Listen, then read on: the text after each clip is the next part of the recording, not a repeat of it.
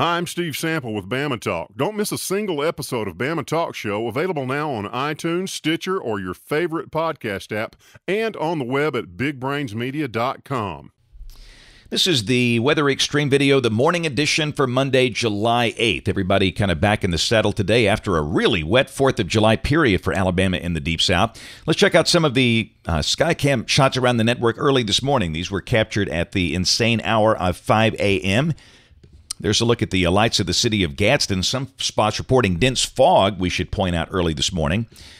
That's our Fultondale Skycam, just north of downtown Birmingham. And by golly, it's raining there at 5 o'clock. And that's our Skycam at the battleship USS Alabama. And that is one of those big Carnival cruise ships that has come up into Mobile Bay. They were scheduled to go into New Orleans, but a tugboat apparently sunk on the Mississippi River, and they couldn't enter because of that, so they are in Alabama this morning.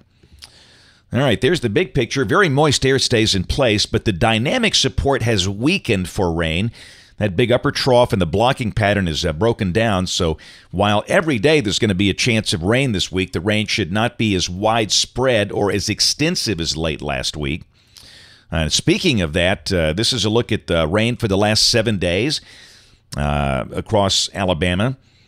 And this is showing the big numbers, obviously, down around Panama City and Destin, where they had over a foot. And in Alabama, the heavier amounts were east and west of Birmingham. Birmingham was in a relative minimum there. You can see parts of the Tennessee Valley had big rains up there of over 5 inches. Check the radar early this morning, and this was at 5:07, and raining in downtown Birmingham. In fact, much of the Birmingham metro getting wet. But it's going to be more scattered this week. You can see how it is this morning. And again, every day we'll have rain around, but the storms and showers will be more scattered in nature, which is more typical of summer. We do not have a flash flood watch here. There is one for northern Georgia this morning. And those counties in green up north, those are some river flood warnings. And of course, in this pattern, the organized severe weather stays way up north. Slight risk today up north. Same thing tomorrow. And on Wednesday, slight risk from near St. Louis up into parts of New England and also on the western high plains. This is the rain for the next 5 days. This carries us through Saturday morning at 7 o'clock, and this is showing rain amounts of about 1 inch. But remember, with these summer storms, because of their scattered nature, you know, not everybody's going to see that much, but a lot of people are going to get more than that. It's the hit and miss type stuff. Ooh, and the tropics are heating up. Tropical storm Chantal in the Atlantic. It's a low-latitude storm, and that'll be interesting to watch. I don't think it'll be a Gulf problem. This thing was upgraded last night on the 10 o'clock NHC package. Sustained winds are 40 miles per hour. Dry air is around that. That's one of the issues. It's kind of fighting. Here's a look at the model guidance. The spaghetti plot on Chantal, most of them want to turn it north before reaching the Gulf, and I think that's the right idea. Here's a look at the INSEP ensembles, pretty much the same deal.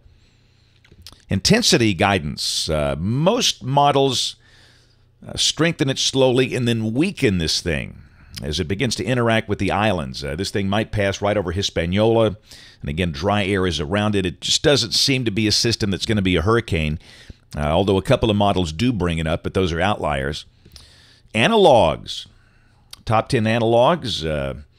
Emily shows up. That came into Mexico, south of Brownsville, Texas.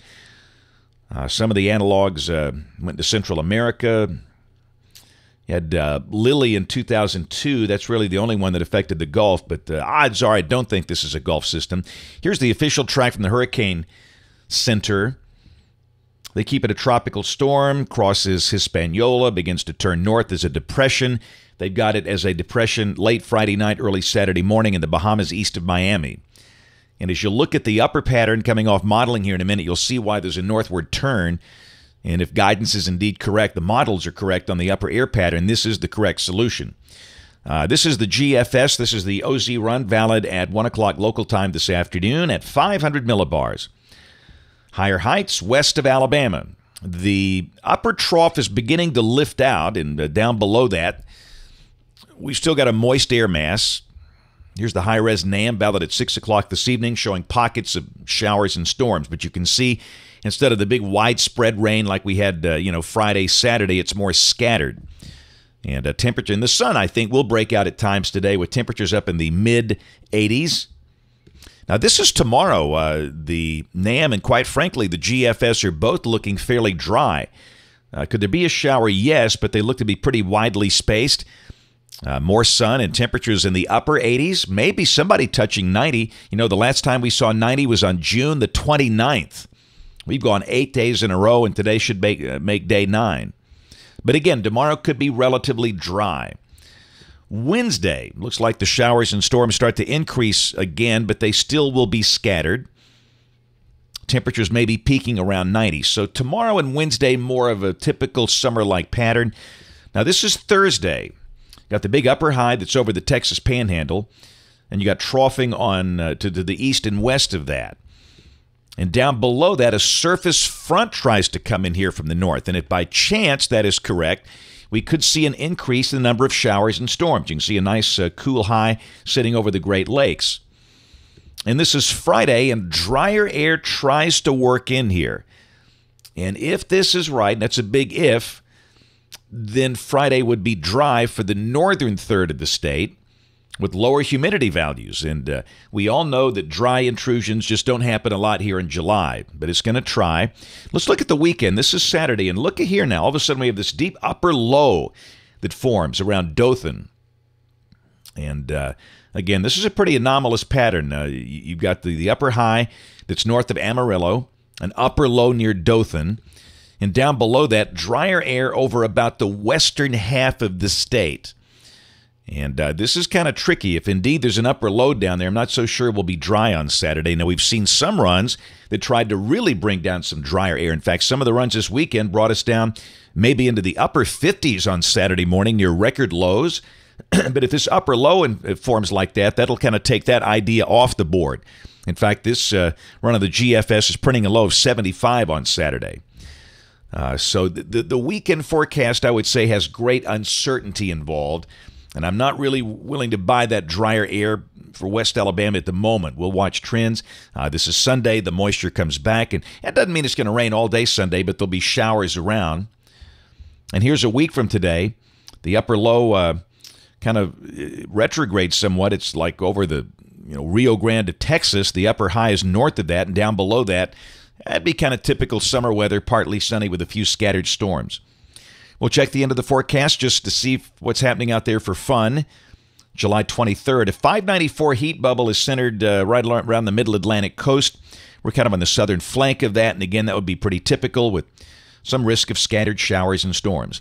That's it for the Weather Xtreme video this morning. We'll have notes on the blog. Next video here by 4 o'clock today.